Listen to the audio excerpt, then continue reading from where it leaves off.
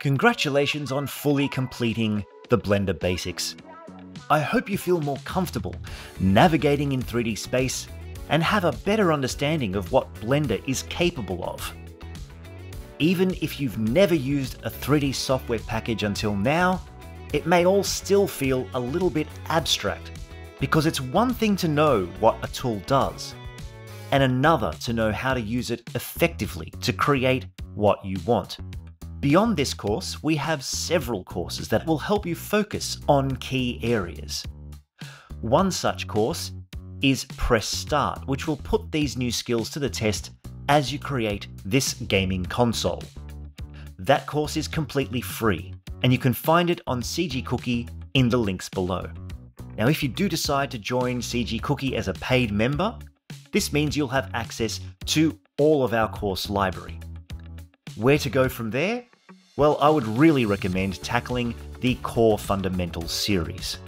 Now, you could go through all 9 courses, and they cover a range of topics.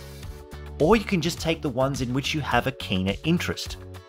Our lineup of instructors have years of experience in their chosen speciality and know how to apply those skills in a Blender environment.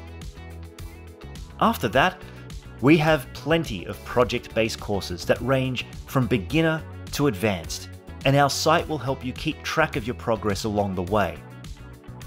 How you learn Blender really depends on what your goals are.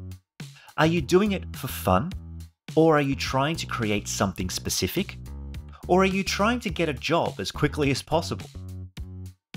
Are you in the position to upgrade your hardware, or do you want to know if Blender will run on what you already have at hand?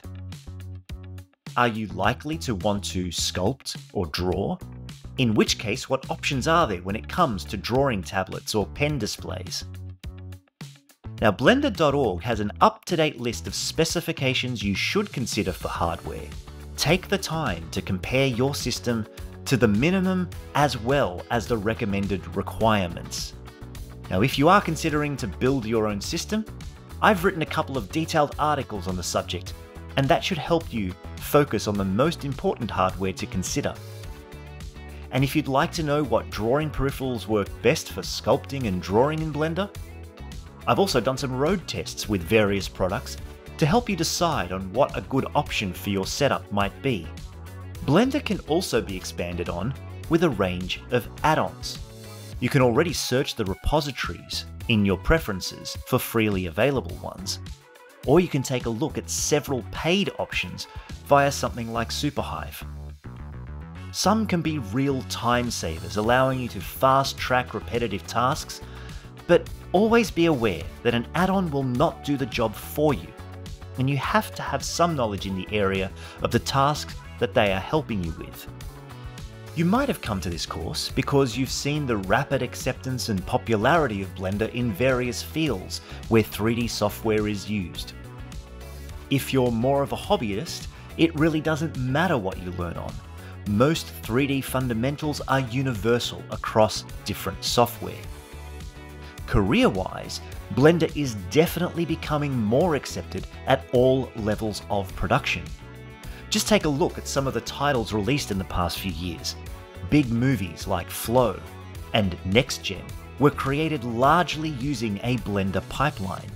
Software like Substance, Houdini, ZBrush, Painter are all popular tools and are often used in conjunction with Blender. But even then, using Blender as a tool to learn the concepts is still beneficial, and some knowledge of materials, lighting, or animation fundamentals can go a long way in troubleshooting specific issues when jumping between software. Most of all, I hope you found this course helpful. All the links to resources, articles, or courses that I've mentioned can be found in the description below. I'd like to give a special thanks to Omar Dominic for creating the awesome animations that you saw at the beginning of each lesson. If you're watching this on cgcookie.com, why not take a moment to leave some feedback? You can leave a rating or review. You can leave a comment or question on any of the lessons that you've seen. My name is Paul Kajeji with cgcookie.com, and thank you for watching the Blender Basics.